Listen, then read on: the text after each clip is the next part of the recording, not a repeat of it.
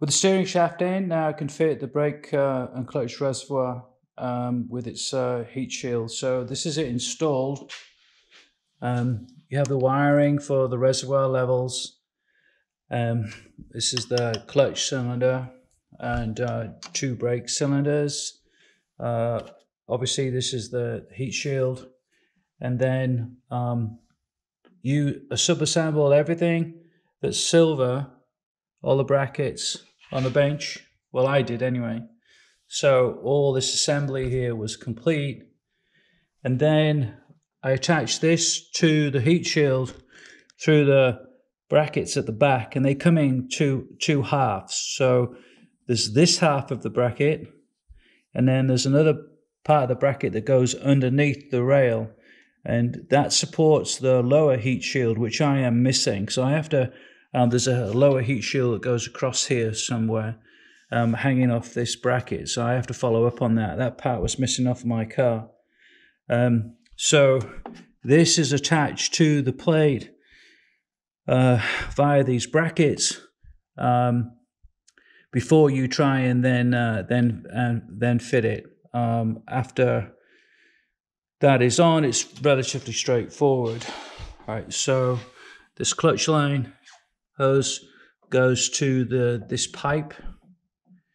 Then the center one, that pipe goes down to the brake system down here, and there's a spigot that sticks out, and then the front one goes on to the spigot that's related to this. I didn't cut any of these hose lengths. I just used what was actually supplied with the kit that I bought for that.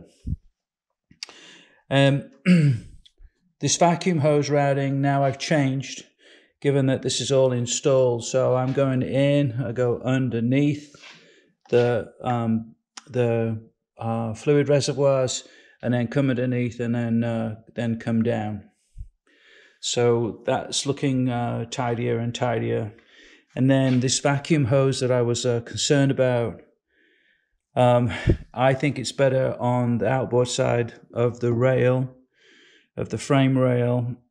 And if I secure the heat shield that goes underneath there, which is for the brake reservoir apparently, then my vacuum hose is going to be on the outboard edge away from the exhaust side of that. So that seems to start to make some sense. This is getting a little crowded now. It's looking really good. I'm about to try and fit the heating system. So yeah, looking increasingly like a car. Heater box is in. Not too bad to install. There are 4 bolts that go into the bulkhead. One here, one on the other side, and then one down below. The complication with that is that there's a bracket here, and you can see the clamp for that bracket on the other side. On the far side, I'll swing around in a second, that's part of the motor that supports this height, otherwise it's cantilevered off.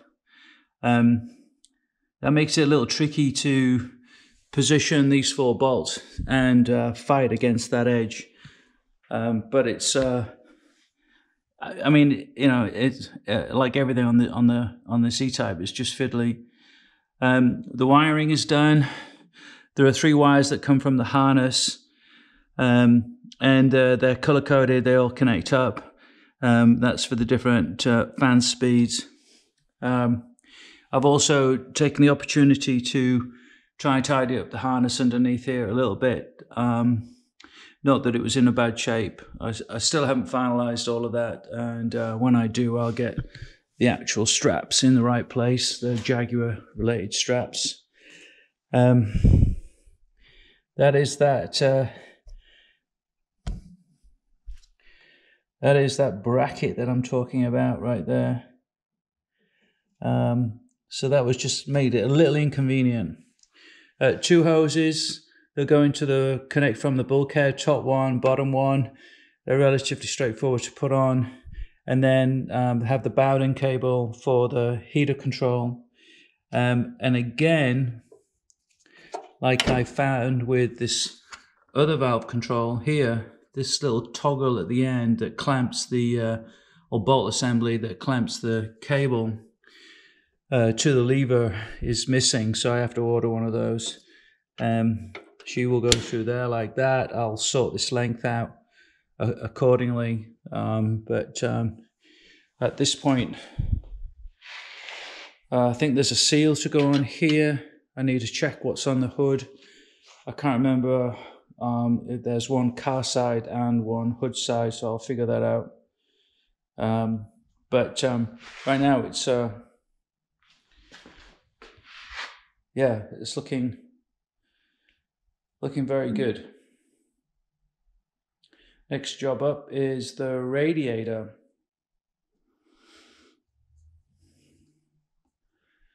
Big piece that will make it look even more like a car.